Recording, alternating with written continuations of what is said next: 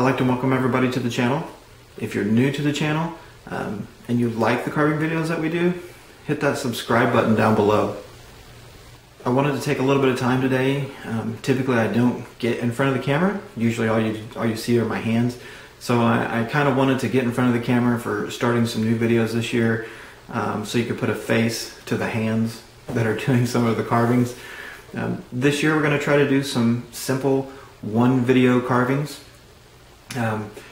If you have a suggestion or something that you want me to try and carve for you, so you can follow along, just put it in the comment section down below. If it ends up being more than one video, that's okay. We're going to try to do some of those this year as well. But for the most part, I kind of wanted to focus on one video, simple projects. We'll work a little bit harder one here and there.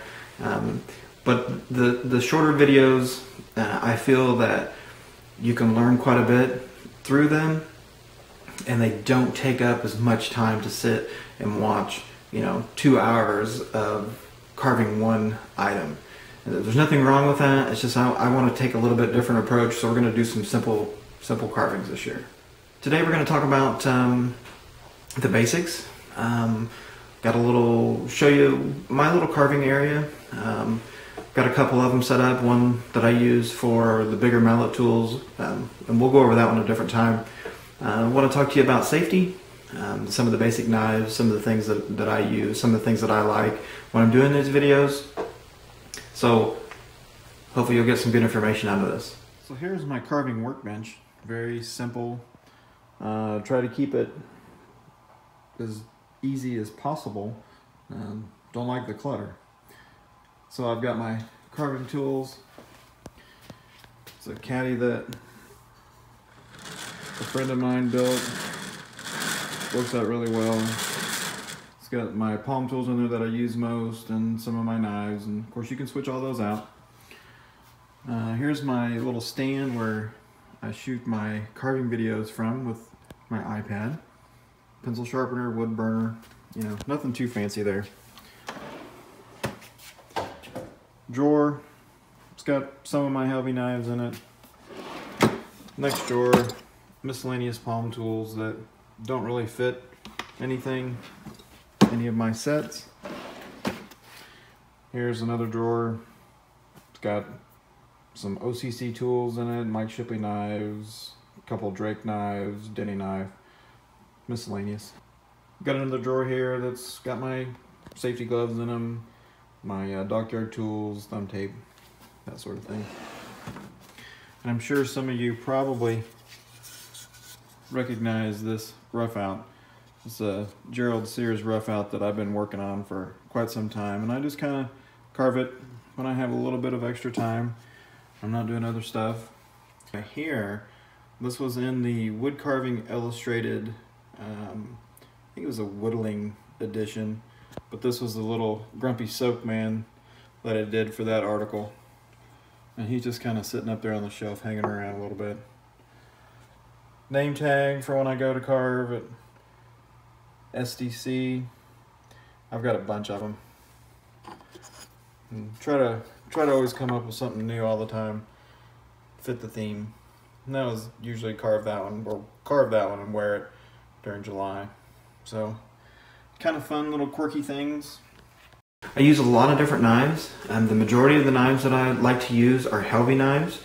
And he's got all different kinds of blade profiles, but typically what I'll use is a detail blade and a rough out blade. When I first started, I started with a detail blade, and that's what we have here. And it's a good blade. I use it quite a bit. I've got several different handles. That's the bad part about it, is you start collecting handles. But I've got several different handles, different colored handles with a detail blade, and they work out really well whenever we're doing some of the smaller caricature faces or just small fine detail work. This is the Helvy rough out blade, and as you can see, there's quite a bit of difference between the two. So, a lot of people when they first start out, they go with a small blade. That's okay. When you start getting to the point to where you feel more comfortable with that, then I would recommend moving up to a little bit bigger blade. And that just simply lets you remove the wood a lot easier and a lot faster. These are just some 3D printed knife covers, because the ones that typically come with them, they don't stay on that great. Some of the other knives that I use, this is a Mike Shipley knife. He's got many different blade lengths. This one's, I'd say, probably about 1.25 inches. Very good knife, very rigid knife. The Helvy knives have a little bit of flex to them, especially on the detail blades, so that helps you make some of those sweeping cuts a lot better without going to a specialty profile for them. I get a lot of questions about this knife right here. This is a Helvy rough out blade. The handle was made by Gerald Sears, custom handle. He likes to do one that's kind of got that little front trigger, if you want to call it that. Very comfortable knife. I'm not sure if Gerald's making those knives anymore. Not actually making the blades, but making the handles for them. I know that he made half a dozen to a dozen of them, and I've got a couple of them. So this one's made out of Corian. A lot of the detail work. Another rough out blade. But this one's comfortable, but you can see the difference in them, difference in lengths, where that finger is. And this one seems to works out a lot better. The other thing I want to talk about, if you're new to carving, is safety equipment. And I've got a couple different gloves here. This is the glove that I use the most. This one has a little bit of Kevlar woven into it. I've had this glove for several years and haven't worn it out yet. They will stop a slice, but they will not stop a stab.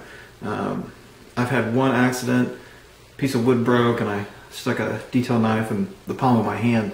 So it will go through that, but they're very good. This is kind of a medium weight glove. The other glove that I use when I'm carving golf balls, this one here, it's made by DuPont. It's 100% Kevlar, and it's a good glove. It's got those little rubber bumps on there which help me grip the golf ball whenever I'm carving faces or whatever it is that I'm trying to do with those. And then the last one, this is a heavyweight glove. This one was called the Wizard.